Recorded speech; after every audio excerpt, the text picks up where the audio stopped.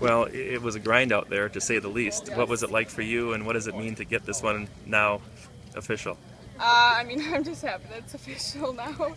I just tried to stay calm today, and it worked out, so I'm happy. You got out to a nice start on Jessica on the front nine. What was going well early, and how did you manage to do that?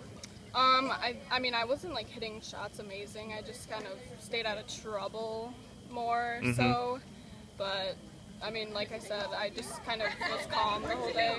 I wasn't like too nervous or anything after the first hole, so I think that helped. What when Jessica started to turn it on the back nine, I mean, you knew it had different implications. I mean, you're trying to beat her individually. You know, the team things out there. How did you gauge the way she was playing, and how did it affect your game? I mean, I knew she would never be out of it because she can always bounce back like that. I knew that I had like a pretty good lead on her in the front though, so I just tried to keep my own game, and it worked out.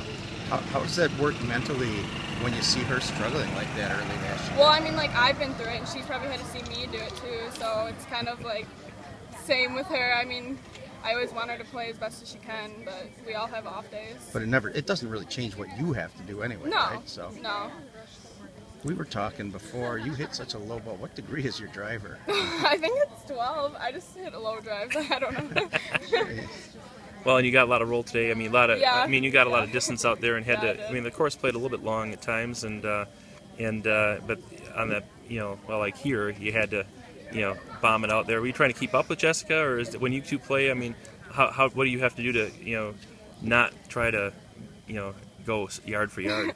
We've actually been like pretty consistent this year with yardages, so it's always like either she's ahead of me one time, then I'm ahead of her. So I don't like try to kill it though. I just know that it'll go pretty far.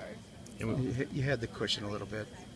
Then she started. I think she made a really good save at 9 after punching out. Yeah. Really good save from behind the green at 10, and then she started to get rolling. Yeah. What does that make you think mentally? I mean, I was getting a little nervous, but like I didn't try to let it affect me. I just tried to play my own game. I can't really focus on her all the time. How big a deal was it for Middleton to get an 80 out of Rachel on her birthday? It was good. We're happy. I mean, we all played good, so. Were you